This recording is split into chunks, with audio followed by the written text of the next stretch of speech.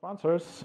Next we have Stefan Behnel and David Woods, who are going to talk about fast native data structures, C, C++ from Python. Hi Stefan, Hello. Hi David, how are you? Everyone. Nice to have you at the conference. Cool, yeah. Even virtually, I mean, this is, I think it's a good occasion. So this seems to be a very technical talk, basically like the one that we had before. I won't take away more of your time, so just going to head on straight into the presentation. So I'd like you to share your screen, right?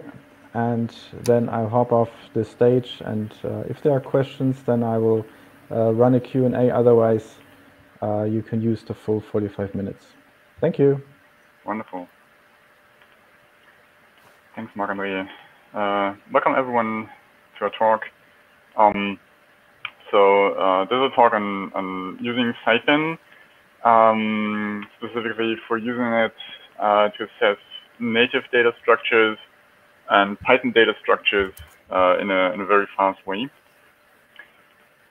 So I'll get right into it, and I'll start with a little intro to Python, just in case I haven't used it before.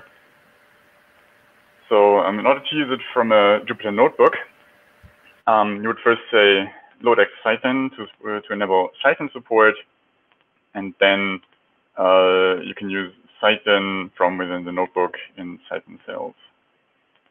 So in order to make use of Python, you would use static type declarations. So that's what Python gives you. It's basically Python, but it adds a way to statically type your code, to use static types, static C types, static C++ data types in your code, and then compiles the whole thing into a Python extension that you can then load and use from your Python runtime. Okay, so how does this look? You would basically just write Python code, and then by adding the %% Python cell magic in a Jupyter notebook, or by compiling your module with Python using distutils, using setup tools, Python would then translate it to C and give you an extension that you can use to import it into Python. Okay, so from a Jupyter notebook, you would just say %% Python, and then you can write Python code in it and have Python compile it and run it for you. Okay, so here's a simple Python function.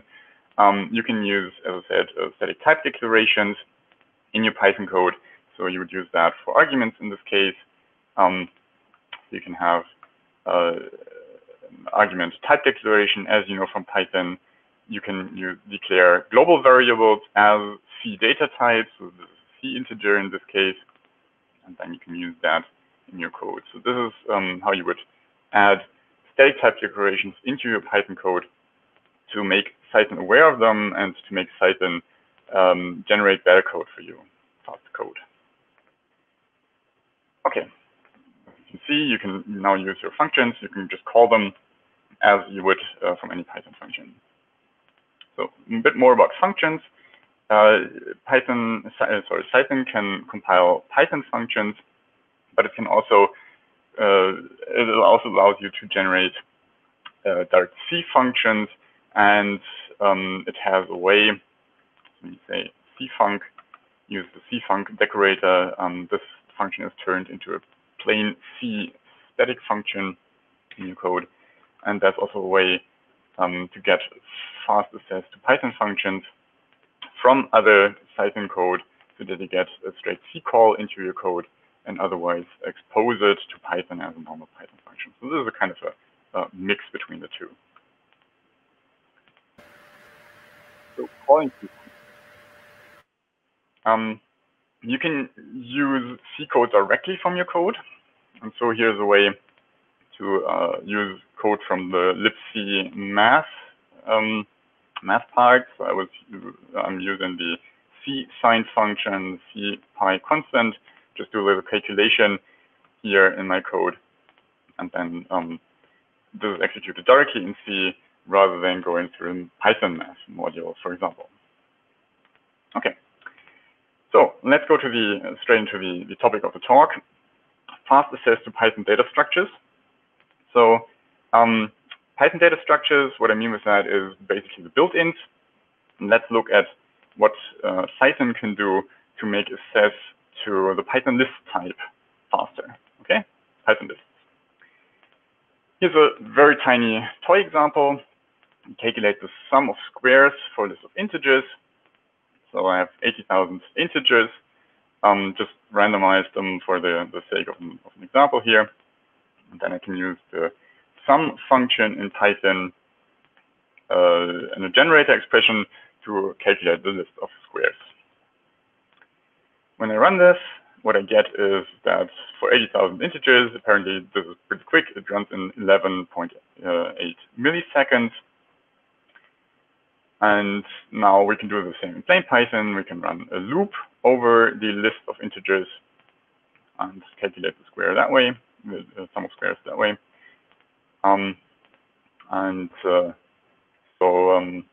When I run this, obviously it's a bit slower because the sum built-in is highly optimized and very fast. And so it takes a bit longer. Effectively, what did we have before?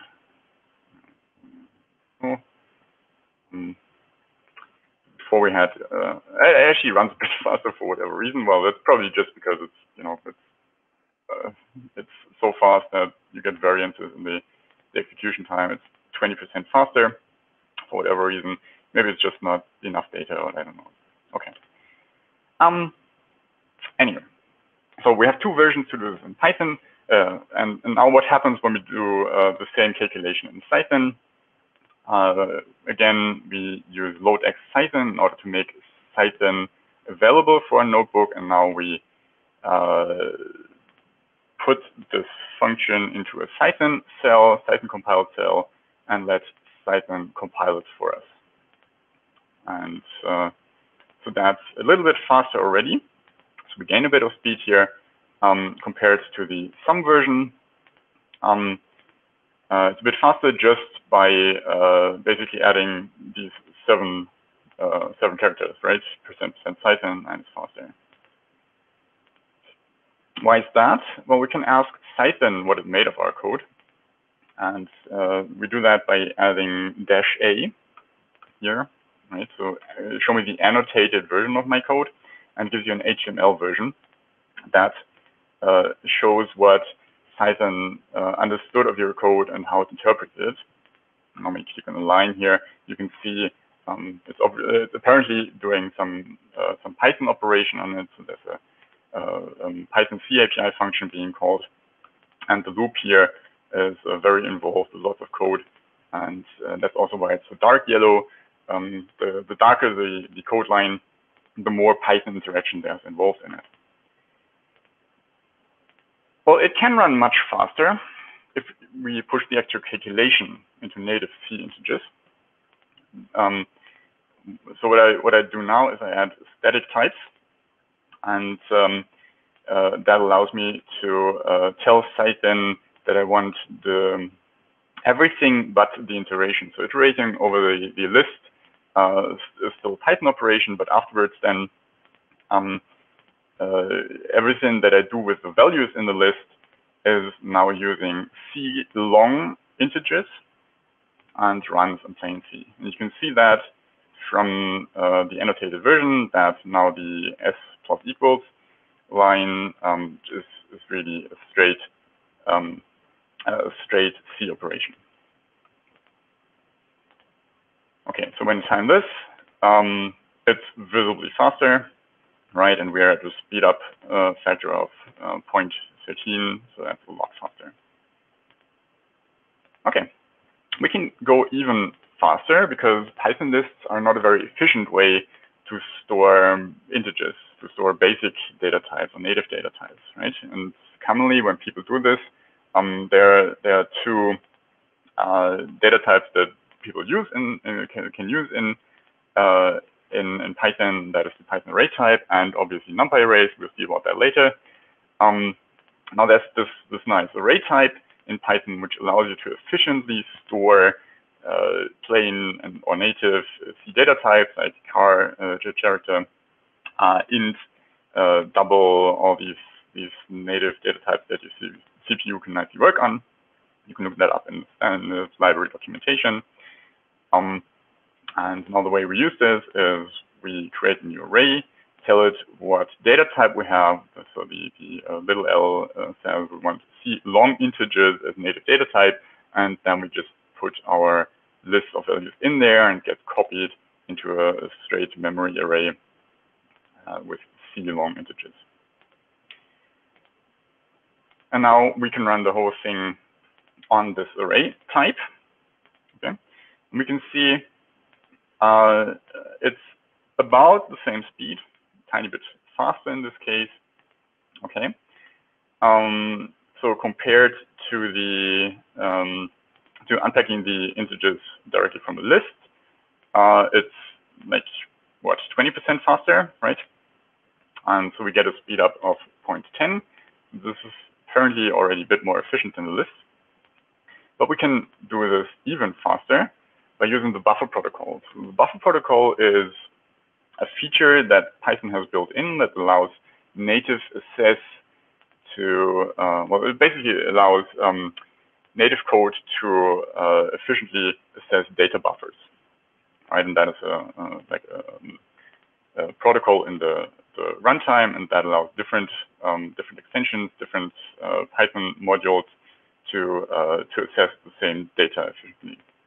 So what we do, instead of just saying, well, there's an argument int, we say this argument int actually has a type, and that's a C-long array, right? One-dimensional, so that's only one colon in here, one-dimensional C array of longs. And what this gives you is a view on that data buffer. So we call this a memory view.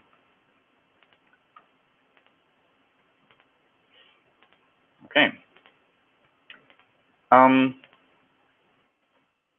Now,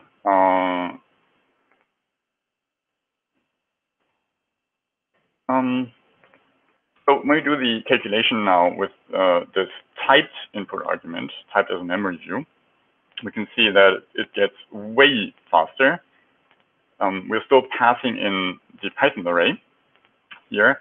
And now what Python can do here is it can unpack the data buffer directly and access the C memory from it.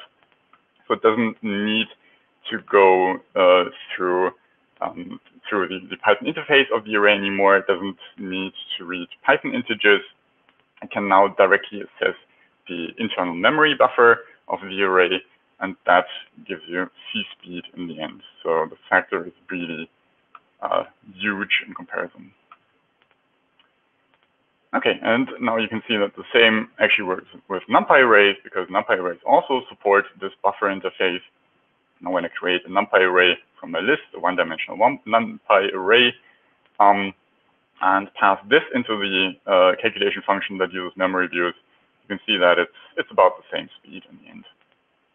Okay, but I can decide which data type I want to use. So maybe a little small. Hope you can read it. So here's a little comparison that compares the capabilities of different data types and the kind of the performance implication that gives you. And now I'll pass over to David to present some more low-level data structures. Hi. Yes. So I'm mainly talking about C++, but and how to use the sort of built-in containers from C++ in Python. But just to start off, I was going to start by showing you how to allocate some sort of raw C arrays. So to do this, I guess if we can move on to the next slide,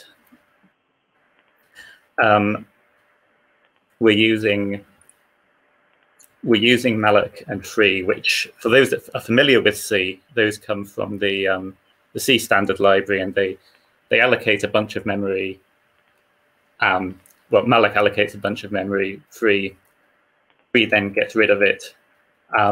And I guess the important thing to emphasize here is that it's entirely your own fault if you forget to free it.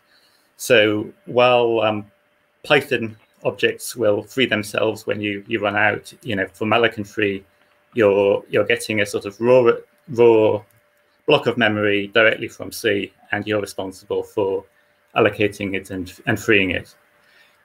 So just to show it how you'd use it in our sort of C example, what we're doing here is we're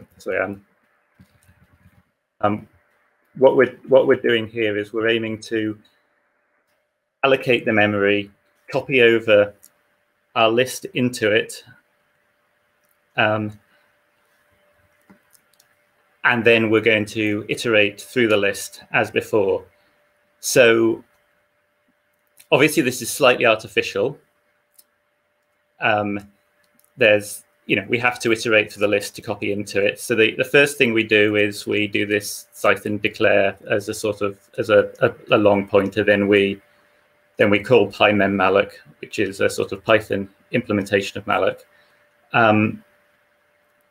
And then we have a sort of small loop that iterates over our list of integers and copies it into our memory. And then we do our sum over squares, and we can do that. It looks very much like a normal Python loop. And that loop is very fast and efficient because it's accessing directly into the C memory. And then with that done, then we can free our C memory. And to free our C memory, we use this try finally pattern, which is the most realistic, the most reliable way of ensuring that we actually manage to free our memory. So obviously in this case, for a very simple example, it's a bit pointless to iterate over a Python array copying and then to iterate over a C array doing the calculation. But you can imagine this is a quick way to allocate memory, and for a more complicated thing, it might well be worth it if we want a sort of scratch buffer to work in or something like that. So just in terms of the timing, what you find is it's pretty good, but you have had to copy a whole block of memory, so you've got an extra iteration. So yeah, if we can, I think, move on to vectors next.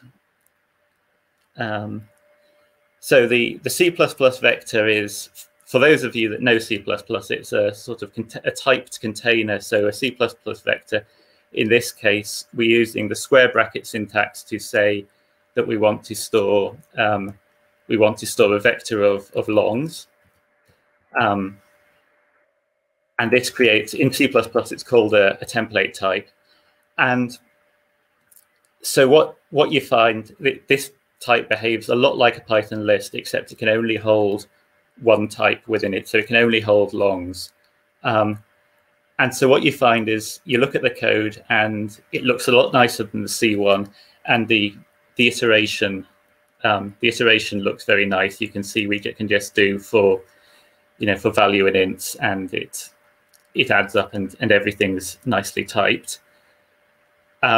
What you're sort of, and just looking into that iteration, for those that C++, it iterates using the sort of begin and end iterator protocol. So this is a generic way in C++ to define a container that can be iterated. And what you find is that Python can cope with pretty much any container that's iterable. But the timing ends up slightly slower. And this is because there's an invisible change of data type when you first run it. So it needs to go over your entire Python list and copy it into the C++ container. And that's automatic, and that's really nice, and it's fairly quick, but you've got to be aware that it's happening. So anytime you're passing data to and from Python, you have these invisible conversions. So what you find is that the conversion costs you a little bit of time, about 20%, but without the conversion, it runs pretty much at the same speed as your memory view examples or that kind of thing. So if you can work directly with these C++ types and avoid the conversions, then it can be a really nice way to work, but be aware they're happening. So yeah, beware the hidden auto conversion is my big message about these C++ types. So if we move on to the next slide, I think.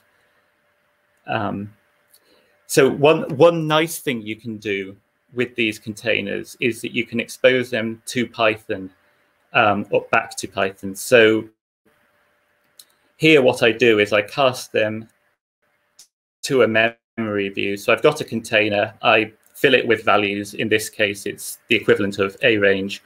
And then I expose it to a memory view just by using the length and getting the pointer out of the container. So the memory view knows how long it is. The memory view is understood by Python.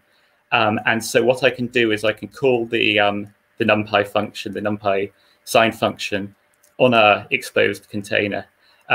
So if I've decided to write something in C++ because it works faster for my particular case, but suddenly find myself needing a NumPy function, these options are available to kind of mix and match and go between them. And I guess the important thing to emphasize is there's no copying here. It's a memory view of the C++ container rather than a copy. But you do have to be careful that the C++ container outlives the memory view. Otherwise, you're in all kinds of exciting trouble. So the final thing to mention is C arrays. So in contrast to malloc, you don't have any choice of how long they are at runtime. So this really just doesn't work for iterating over a sum of squares thing. But you can allocate a sort of small statically with a static length. You can allocate that on the stack, and Python provides sort of nice tools to be able to slice them, to be able to copy between them, and that kind of thing, to be able to assign from lists. And these are things that's actually surprisingly painful to do from C, but Python goes a long way to making them look like Python types, so you can iterate over them without upsetting yourself too much. But you just have to be aware that the length is fixed, and so that really doesn't suit all problems. So I think just going back to our table, what you find, certainly the advantage of the vector is it can't hold Python objects, but it can hold pretty much everything else you can think of. So it can hold structs and more complicated data types.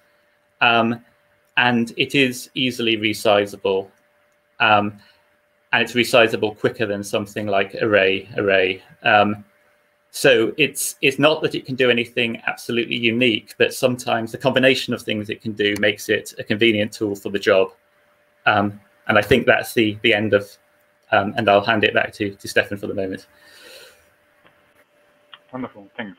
So we've heard about Python sequences and native data type sequences, and how we can use those from Python. So how about Python dicts, like the second important data type that we have in Python? Let's imagine that we have a repetitive list of 4-digit integers, and we want to convert those into strings. Okay, so in Python we would just say use a list comprehension, call string, so the string function, stir function, on each number, and then we get a list of strings, right? That's fairly fast. We can do the same with map. So lists, create a list of mapping the stir function to the list of numbers, also fairly fast.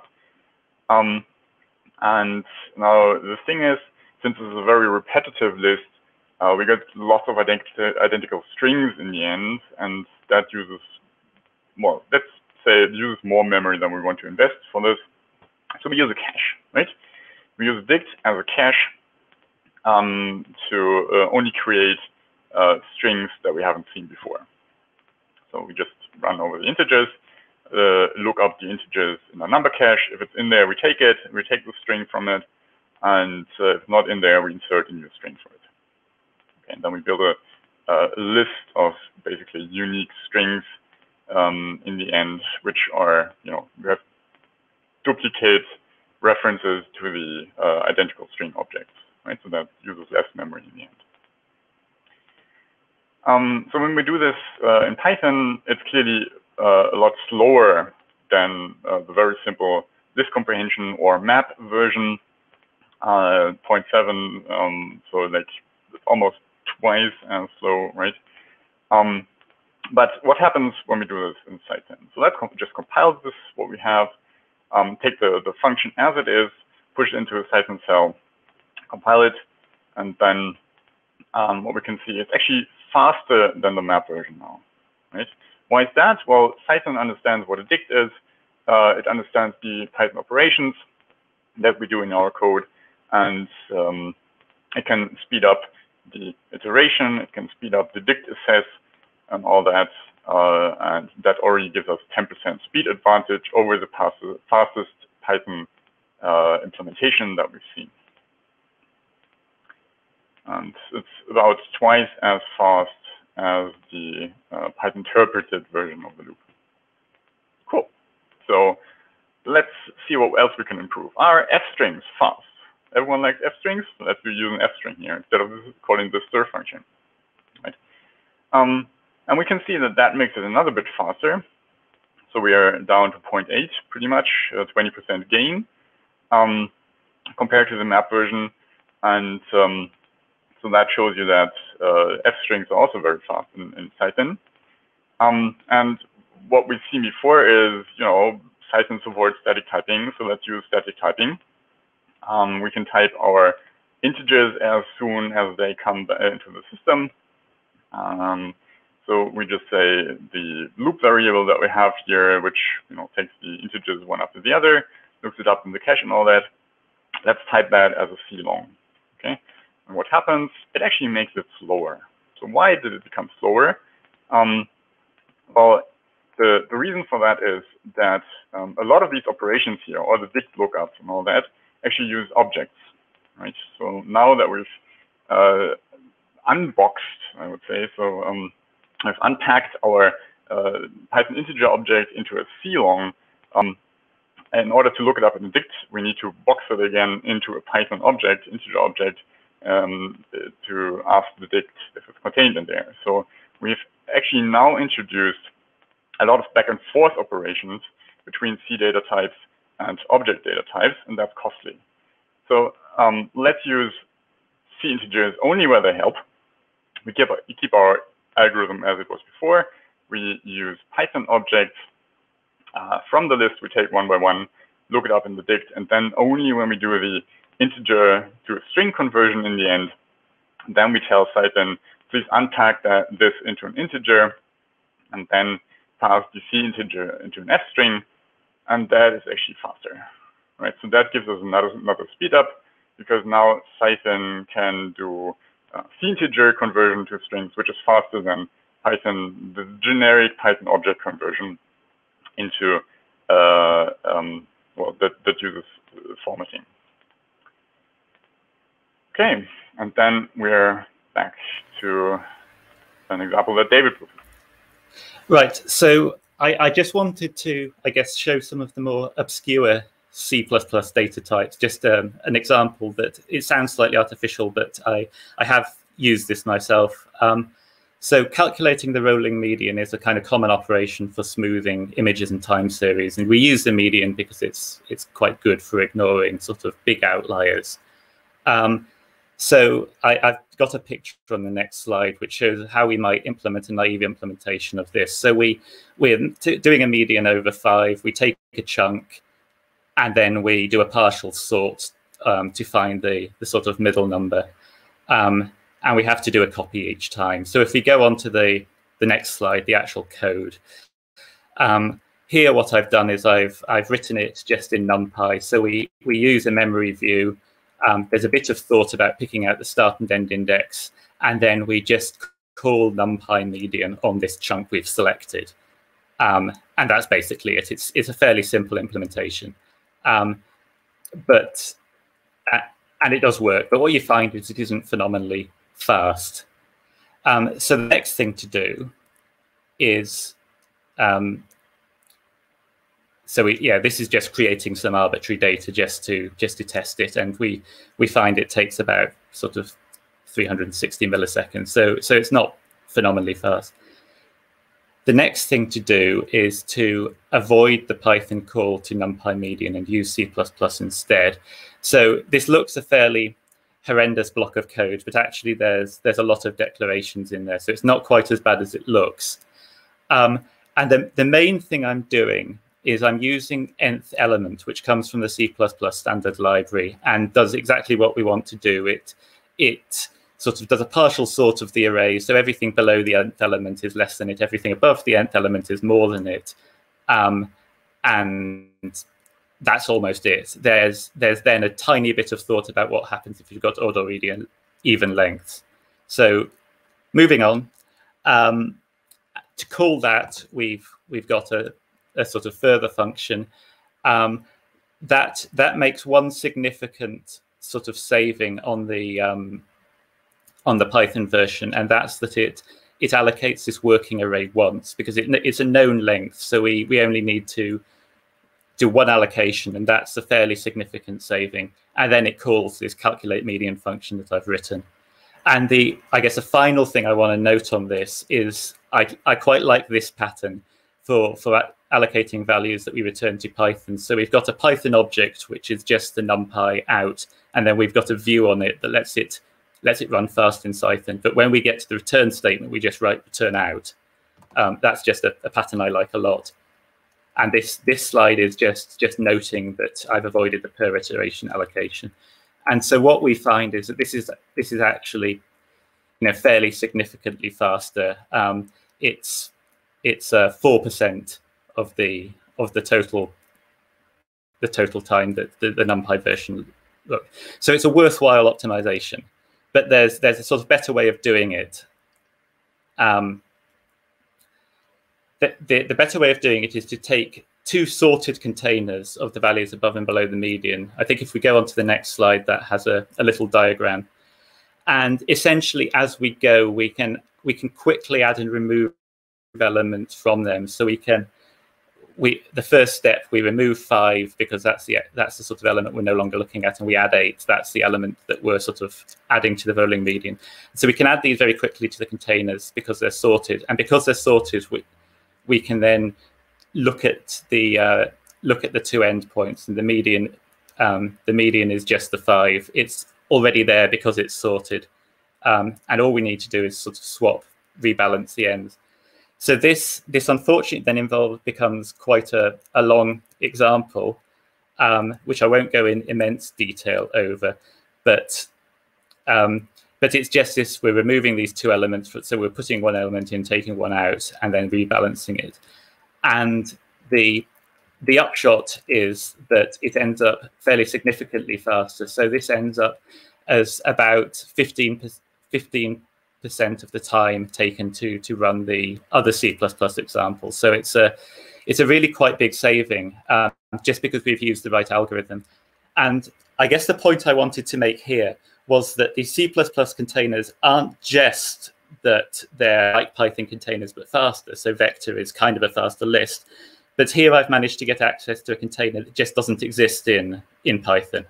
And so I've managed to use the right algorithm without having to re-implement this huge container type myself.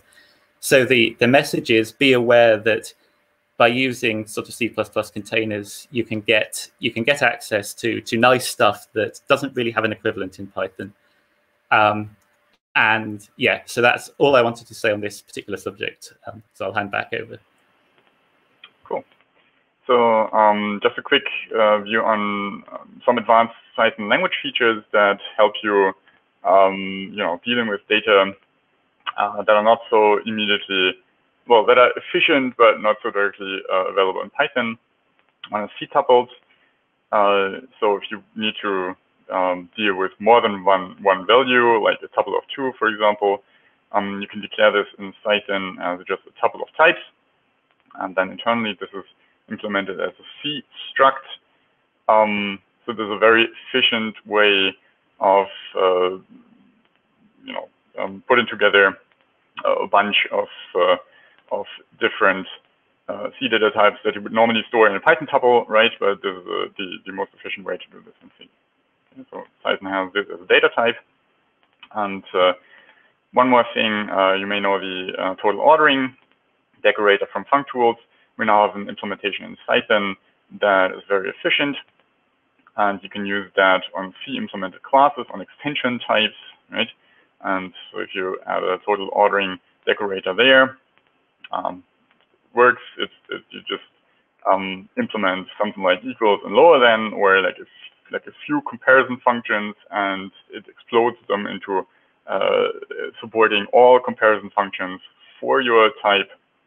And then you can do various comparisons with it, including those that you have not implemented. And yeah, you can see they're all there. And now if you compare the timings, this is a lot faster because it's a type implemented in C, right? So the comparisons benefit a lot from it. So if you have the need to implement some data type that suffers from comparison performance, consider turning it into an extension type, compiling it in Python, and then use the total ordering decorator to let Python generate the comparison operations for you. Okay, a bit more NumPy arrays. We've seen memory views before. We've used them to assess, to make data from C++ vectors available to Python, and to assess the data that we store in Python arrays, NumPy arrays. And now let's look into that a bit more. So here's a NumPy expression that we calculate on a two-dimensional array. And if we do this in NumPy, well, let's see, it takes about 800 milliseconds to do this on a large array, somewhat large array. And now let's see what Python can do for us. So first thing we can do is we can spell out this calculation into an actual loop, so a two-dimensional loop running over the array and doing the calculation from two arrays into a third output array, but doing it directly item by item, okay, while we are running over the arrays. Okay, right. So when we do this, we get about a bit more than a 2 times speed up, simply because we can now unpack the data and do the whole calculation directly in C, in Python.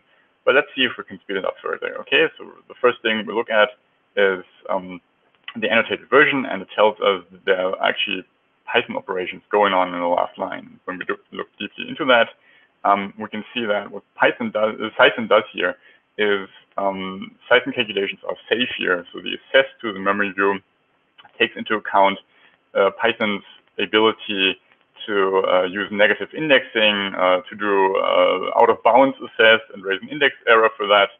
And here, our algorithm is written in a way that makes sure that we're not getting out of the bounds of the arrays. And so we can disable these safety checks. We can now take off our safety belt because we know that it's going to work. And then when we disable those, it gets another bit faster, usually around 10% or so. So this is something you can do in Python. You can really get into C and accept that C is unsafe, and then can give you speed improvements. Python comes with another feature, that is Pythrun. Pythrun is basically a NumPy expression compiler. It compiles it to C++, and you can use Pythrun as a backend in Python. And now you can use the plain NumPy expression that we had before with a couple of type declarations in your code, and use enable Pythrun and tell Pythrun to compile this expression for you as part of the Python compilation. And it's also a nice speed up that you get in the end. It's about more or less the same performance that you get with a loop. The loop tends to be a little faster overall, but totally depends on your specific code. There's one more thing that you can do in Python, and that is, since we're doing all these calculations down in C space now, you can use multi-threading, you can disable the GIL, you can release the GIL while it's doing your calculation and run it in multiple threads. And so OpenMP support is, so one way to get OpenMP support is using the p-range function instead of the range function for the iteration, so that's a parallel range function. And when you use this in Python in your code, you just replace range by p-range, tell it to free the GIL while it's running over your loop. And that gives you another nice speed up. But the specific example is not huge, but in many cases you get, well, if it's really independent data and large arrays, you typically get something close to the number of threads as an improvement. So one thing to keep in mind, as David already mentioned before, it's a good idea to take the creation of the output array out of your benchmarks, basically out of your running code, because often you already know where to put your data in the end, or you can even do the calculations in place on one array. And then if you take this out, then and look at the bare calculation without the additional allocation for the output array, then it's another very visible bit faster. Okay, so for the takeaways, what have we learned today? Direct memory access is great. It's wonderful to be able to unpack data structures in Python. Even high-level data structures, they're wonderful as long as you can unbox them. And so Python really puts an extra toolbox here in your hands. You get unboxed access to built-ins. You get direct native access to NumPy arrays, to see data structures. You can use them directly in your code. And as a new feature in Python 3, you can now do all this in Python syntax as well. Okay, cool. Thank you for listening. Thank you. Okay, thank you very much. So let's play the applause.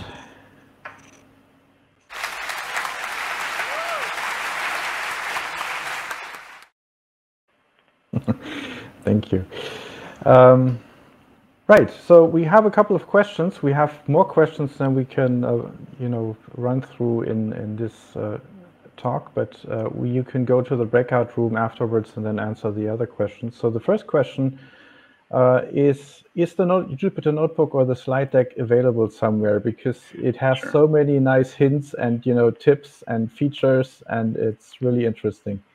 Sure, we can make it available. Yeah, I'll post the URL in the chat somewhere, in the room's chat. And related to this, I have a question as well. Is there something like a Python cookbook, which kind of collects all these tips and features that people might not directly find in the documentation? I think one was published a few years ago. Yeah, there's a book on Python available. It's already a couple of years old by now, so it doesn't have all these nice Python syntax features in there, which is still really pretty recent. But the documentation has it all. I mean, we're keeping the documentation updated, definitely. Okay. Great. So next question: when will Python 3 be released? Yeah, last year. Well, yeah, we're still working on that. So there's still rough edges that we want to finish before releasing it, but it's really getting there now, and we're adding the features that we want in it and fixing stuff that we want fixed for the next major version. So, but you can already use it. That's the cool thing. So just get the latest alpha. It's called alpha because it's not feature complete yet. It's not called alpha because it's going to break your code and do anything bad to you. It's working, and you can use it right now, even for your production code. I could recommend it. Okay, excellent. So let me see. We can, I think, do one more question. So let's take a more technical one. This one: is it possible to use Python to write custom computations for data being held in Apache Arrow memory format? Yeah, so the Python wrapper for Apache Arrow is actually written in Python. So the PyArrow implementation is written by the Pandas people, Wes McKinney amongst others, and they're big fans of Python. They're using it for a lot of things. I mean, Pandas itself has a huge bunch of Python code in it. It's mostly written in Python. And so is PyArrow. Yes, so you can definitely use this from Python. Okay, excellent. So thank you very much for answering the questions. I will post the other questions to the breakout room, so perhaps you can go there and then maybe join the Jitsi there to answer the other questions. So thanks again for the talk. Very nice, very interesting. Lots of detail, lots of hints that is probably hard to find otherwise. And yeah, enjoy the rest of the conference. Thank you. Thanks for having us. Bye-bye.